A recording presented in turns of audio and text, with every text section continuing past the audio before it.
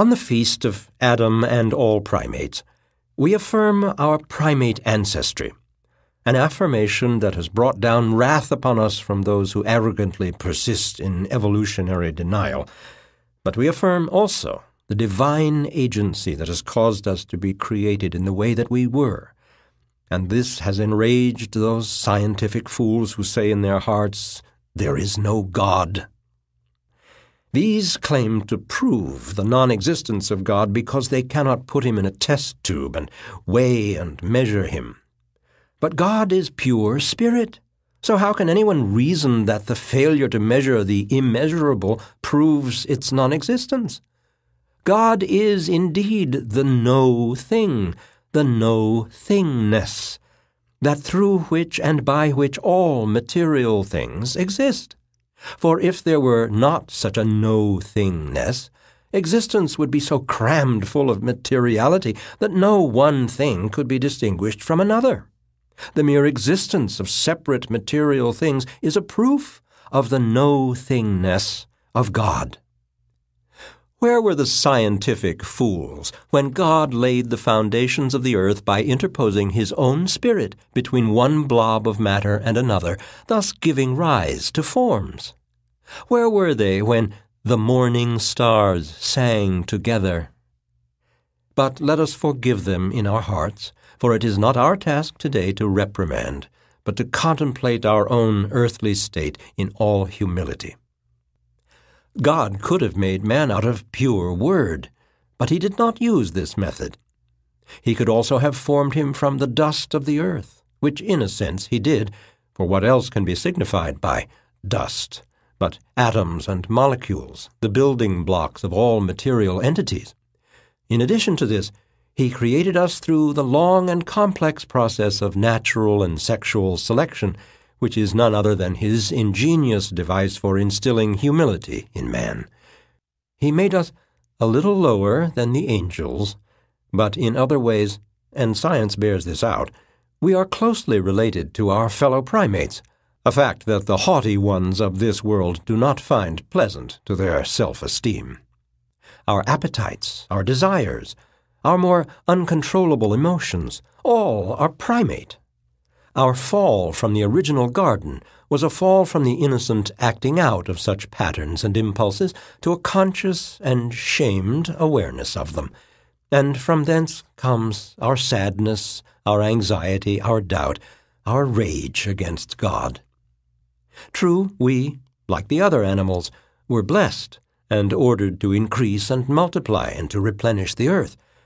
But by what humiliating and aggressive and painful means this replenishing frequently takes place. No wonder we are born to a sense of guilt and disgrace. Why did he not make us pure spirit, like himself? Why did he embed us in perishable matter, and a matter so unfortunately monkey-like? So goes the ancient cry. What commandment did we disobey? The commandment to live the animal life in all simplicity, without clothing, so to speak. But we craved the knowledge of good and evil, and we obtained that knowledge, and now we are reaping the whirlwind. In our efforts to rise above ourselves, we have indeed fallen far, and are falling farther still. For like the creation, the fall, too, is ongoing. Ours is a fall into greed. Why do we think that everything on earth belongs to us, while in reality we belong to everything? We have betrayed the trust of the animals and defiled our sacred task of stewardship. God's commandment to replenish the earth did not mean we should fill it to overflowing with ourselves, thus wiping out everything else. How many other species have we already annihilated? Insofar as you do it unto the least of God's creatures, you do it unto him. Please consider that, my friends, the next time you crush a worm underfoot or disparage a beetle. We pray that we may not fall into the error of pride by considering ourselves as exceptional, alone in all creation in having souls, and that we will not vainly imagine that we are set above all other life and may destroy it at our pleasure and with impunity.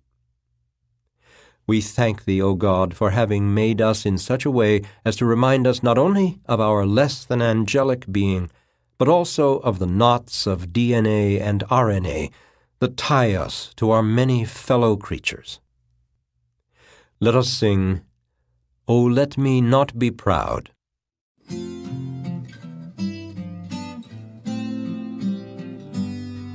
Oh, let me not be proud, dear Lord, nor rank myself above the other primates through whose genes we grew into your love.